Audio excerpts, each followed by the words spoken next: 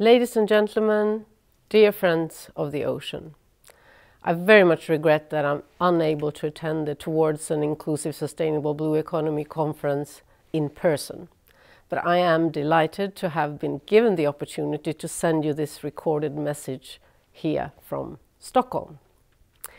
During the last years, I've witnessed the international community take several important steps forward. The adoption of the 2030 Agenda for Sustainable Development, with its specific ocean goal, was crucial. We now have a globally agreed action plan for saving the seas. Equally critical was the adoption of the Paris Agreement and more recently the Katowice Rulebook. And you know that if we can't beat climate change, we can't save our oceans. It's as simple as that.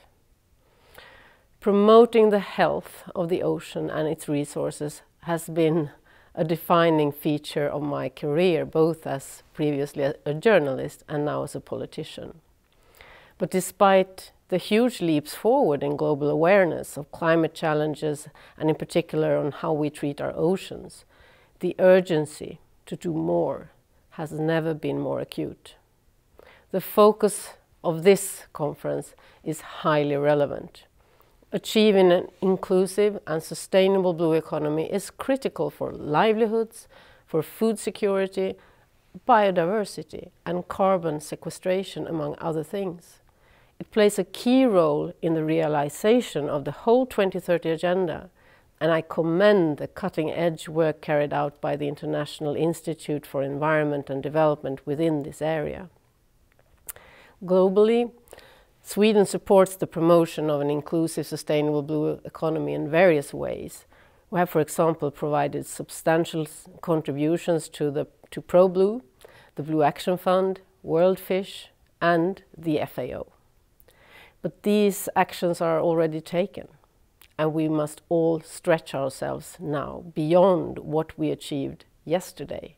Today, we need to talk not only about what we could do tomorrow, but what we will start doing today.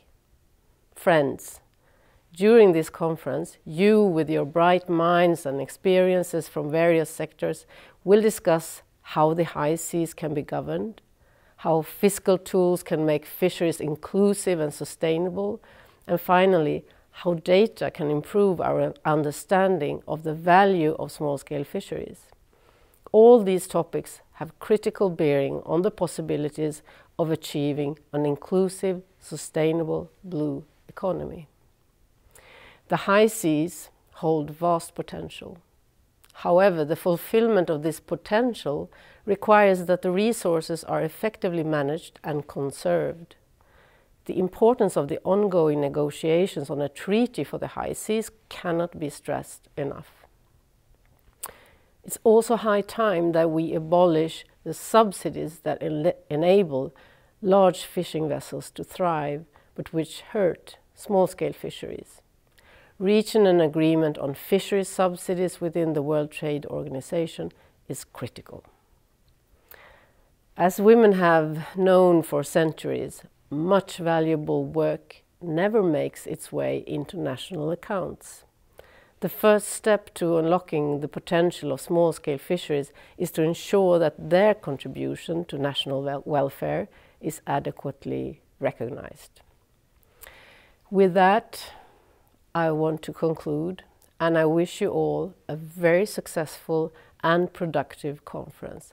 Thank you for listening.